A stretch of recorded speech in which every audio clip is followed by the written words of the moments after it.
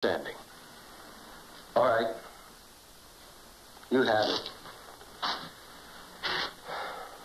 Well, don't turn your back to me. Blast you, Nathan. I won't let you die with your blood on my hands. There's no remedy, cousin. Search your soul. Such contemptible treachery is no part of your nature. You were corrupted, cousin. Seduced. Now, if Lord Howe were to know this, we could... Seduced? By whom? By agitators, who stuffed your foolish head with seditious nonsense, then turned you over to a rebel leader to be used as his cat's paw. I am no man's cat's paw. I volunteered. Oh, yes. Because no other in that army of malcontents and misfits would, I suspect. Well, your general sent you here to die. Is he prepared to help you now?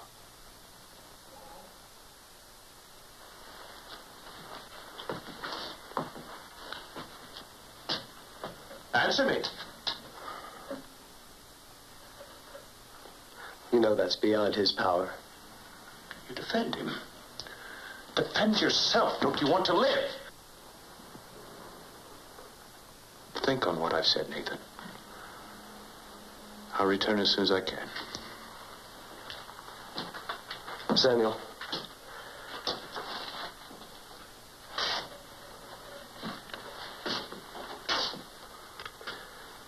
Whatever happens, I bear you no grudge.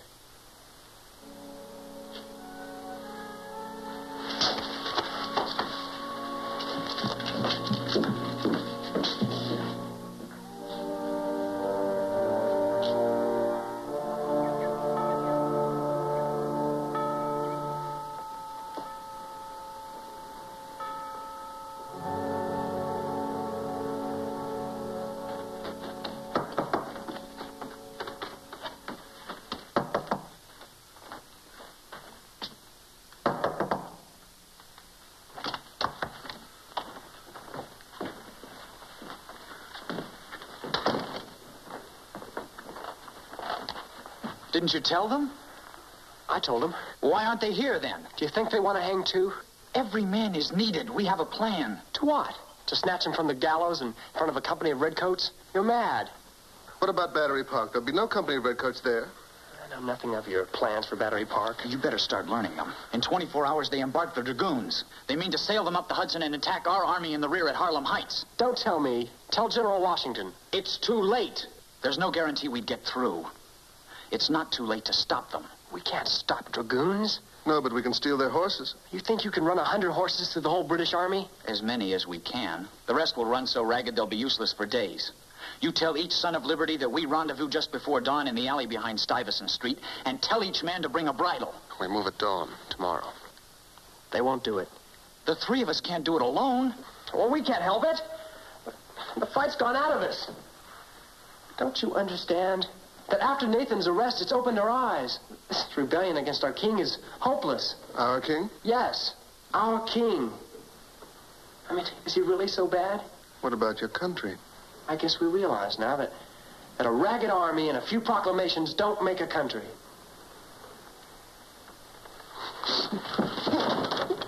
You leave me alone, or I swear I'll turn you into the provost marshal myself. Let him go, Henry.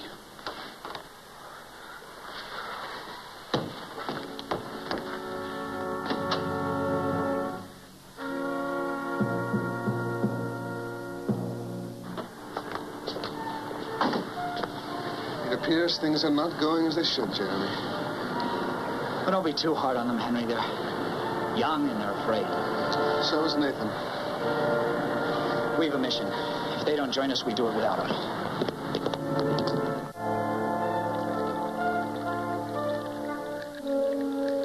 May I speak further of this, sir? Please do. I had no idea the lad was a soldier. A captain, sir. In Knowlton's Rangers. One of Washington's best units. Can you imagine, sir, what it would do to their morale if one of their officers were to renounce their cause?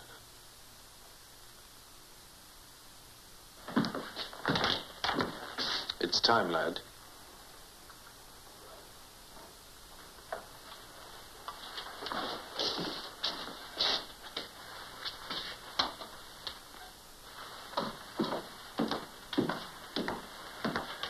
Just a moment, Lieutenant. I'd like to speak with the prisoner.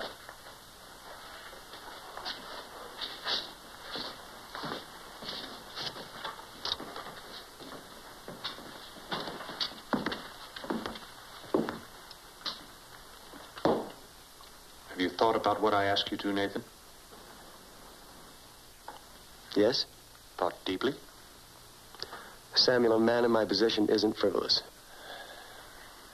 Good. Of course, we must appear to go through with the hanging, but Lord Howe will commute your sentence. Exactly what does his lordship expect in exchange? Nothing. Nothing. Just words, Nathan. A few words. No betrayal of comrades. No military information. 2 words. What kind of words? Of repentance. Of regret. That you're about to waste your life for a cause that's betrayed you. Captain, time is short. Nathan, do you understand?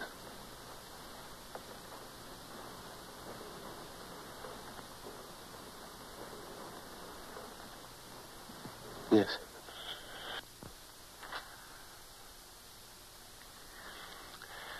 All right, Lieutenant. We're finished.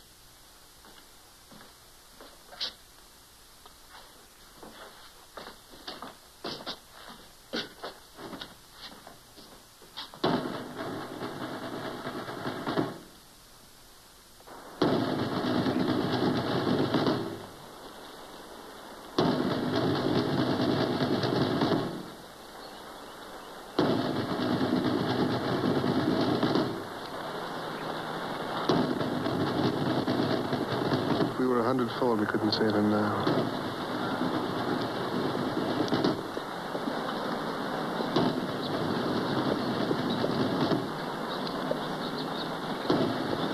He's going to renounce the cause.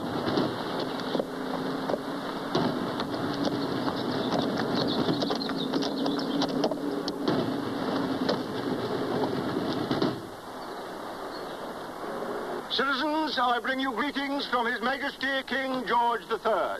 As you know, our sovereign has a kind and loving heart. That is why he has given me the power to grant amnesty to all those who lay down their arms and end this foolish conflict. His Majesty could even find mercy in his heart for the likes of this lad here, who's been taken as a spy. I suspect that this young man now realizes that he has risked his life for a cause that exists only in the minds of fools or criminals.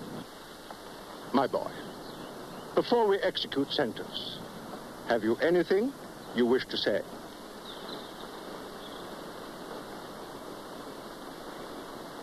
Yes, my lord.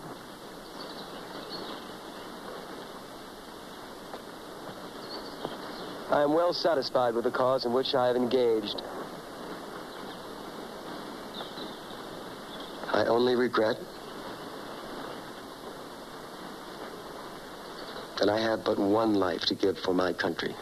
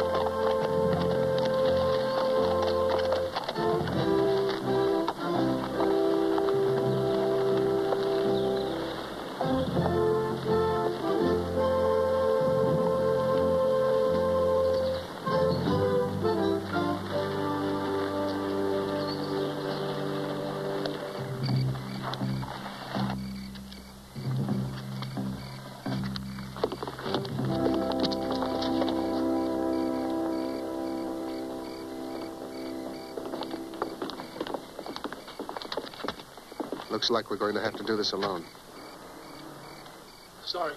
It was a little tough getting away. Anybody suspicious? No. It'll be a while before I'm missed.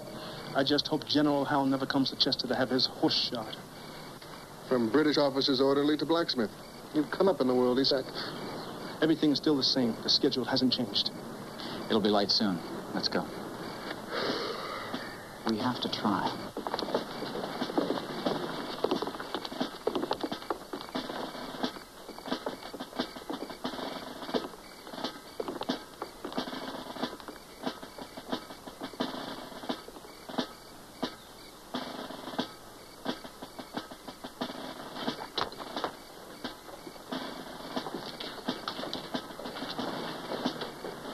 I didn't know anyone else was coming, nor I. Why did you? I said it wasn't a country. I was wrong. He died for it. Then he didn't die for nothing. I only hope I can lead you as well. Let's go.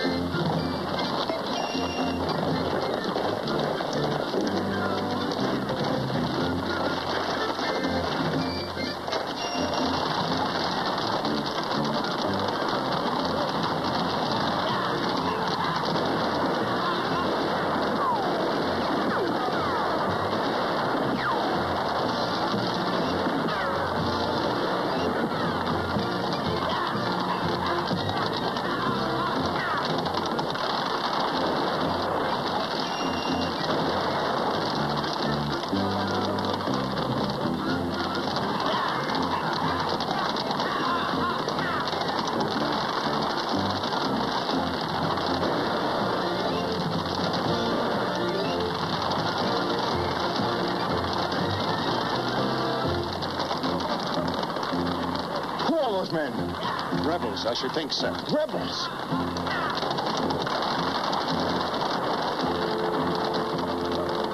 Such audacity!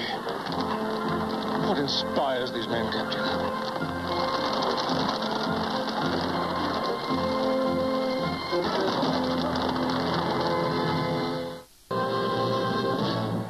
Gentlemen, the General intends to retreat across the Hudson tonight. Thanks to you, my friends, the dragoons won't be on our flanks. And the General has time to fortify his defenses. He asked me to convey his gratitude. Most of the credit belongs to Nathan, sir. Nathan? The man you sent us to find. Where is he? He's dead. The British hanged him. Did he die well? No man ever died better. At least his death wasn't futile, Colonel. There were those who had surrendered and given up hope. But now, because of him, they're fighting again. I imagine he'll be forgotten. Too bad. He gave so much. He was a non-violent man in a violent world. He said he regretted he had only one life to give for his country. I don't think he'll be forgotten.